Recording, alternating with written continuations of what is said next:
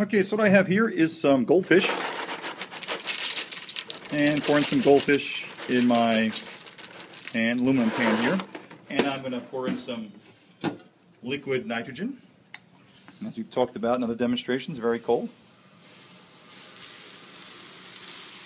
and the very warm air that had water vapor in it became fog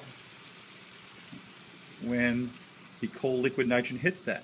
So we're seeing fog dissipated because there was warm air inside of these goldfish. I like to do goldfish because you break them up, they're hollow inside. It's a little hollow part in there, okay, allows for a pocket of air to get really cold. So that initial fog, and you're still seeing it, okay, that warm air that was in here with the water vapor that was locked in that air, with that cold air is being forced to become a little liquid, a suspended droplet called fog. So I'm just going to make sure I get all of the warm air cold. In fact, I'm trying to make that air in that little pocket, okay, that we just showed you, all right, to be about the same temperature.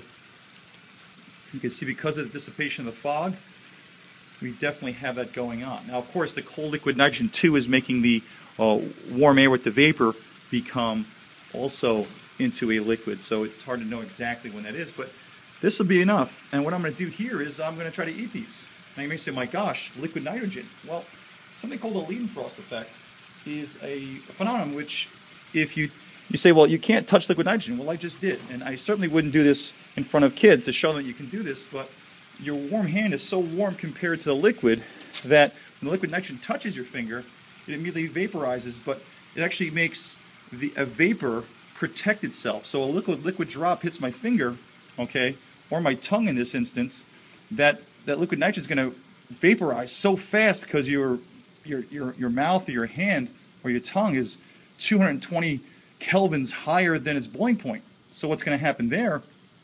It's going to vaporize immediately once it touches, and it creates a vapor that protects the other liquid from sitting on it. So you have evaporation on your hot surface. You ever seen water on a skillet?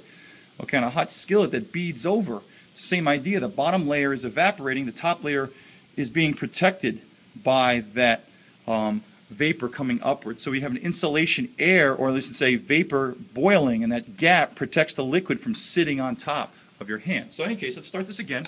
And I'm just going to put some more liquid nitrogen. And what I'm going to do is I'm going to put these in my mouth. Okay? And when I do so, I should get a nice effect of fog. And the reason why I should get fog is because, well, very simply, these very cold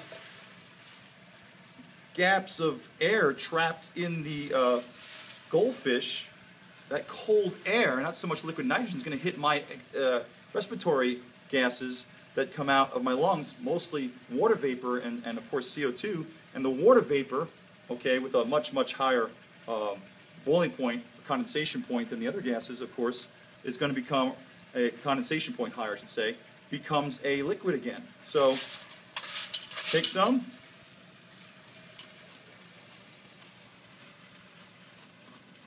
Very cold. I'm not a big fan of stale fish, but what the heck.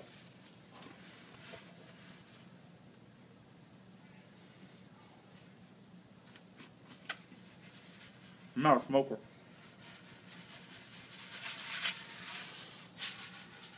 So, it's a pretty neat effect.